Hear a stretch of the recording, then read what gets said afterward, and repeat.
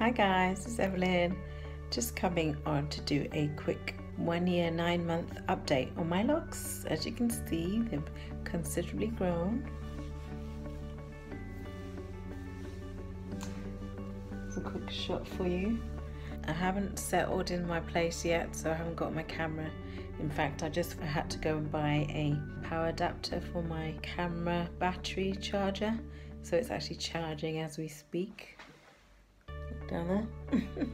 So, and I've lost the stand that I used to hold my iPhone in the camera stand, so I have to hold it. So it's going to be a quick one, but I had a look to see the last time I did a lock update, and it was about 8 months ago for my 1 year lock anniversary, and I did intend to come and do 3 month updates, and it's this year and last year went by so quickly. So it's now currently 1 year and 9 months for my second time round of my locks. And as you know, I started with Braidlocs and I interlock to retighten, and thankfully they're not as tiny as I expected them to be. They've thickened out quite well, and you can see there is much more length. I'll probably put in a clip of what I did look like at 1 year to the side. Let me move. So I'll put it right there. So you can see it has really grown. I can do a shake. I can actually put it up in a ponytail and it all stays up. And it's quite a big amount of hair. But now I'm enjoying this journey this time round. It's been so much easier. I know what to do. I just know that I don't really have to pay too much attention to it. I retighten the same as before, so if I find a few loose ones, I will retighten those. I don't do the whole lot in one go. I mean, occasionally I might sit down and do it all in one go, but generally I haven't done. And it's going well. See if I can do a 360. Probably not going to be a good one.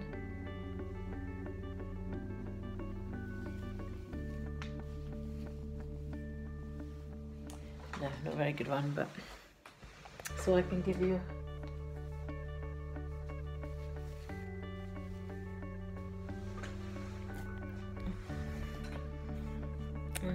maybe leg shape. It's just it's just below my nose, although the end is still a little bit.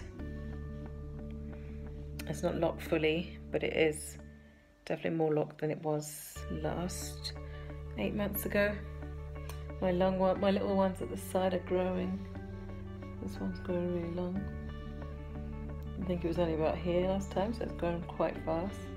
And the one behind it is actually caught up with it. And you always see these long ones. You can't really see it today. I have these 2 extra long ones, yeah, here. They're still extra long, but the rest is catching up with it, so that's great. I generally don't do any styles with it. I just have my hair out as it is. Sometimes I will do braid outs, but generally I just have it straight. I don't even tie it back. And when I'm doing my running, I just have a headband on to keep it out. But I'm noticing that the back is starting to get caught in my jackets when I'm running, so I will have to start tying it up to get it out of the way, which I'm happy about. That means it's growing. But you know, it's been fun. The only difference is the shampoo that I use. I use this shampoo here. So it's the Palmer's coconut oil formula, and it's coconut oil conditioning shampoo for dry, damaged or color treated hair. It gives it so much moisture.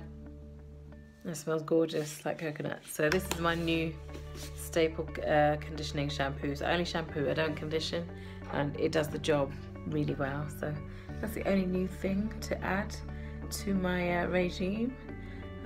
Again, I'm so happy that I did go back to Locs, and I have no reason to take them out again. So Locs are here to stay. I was talking to a friend about how long I want to grow them.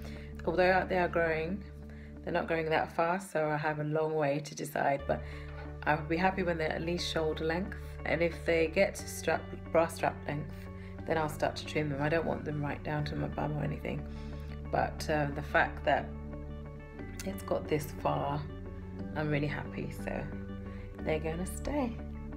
Alright, thanks for checking out my channel, and subscribe and like, and I'll see you next time. Bye.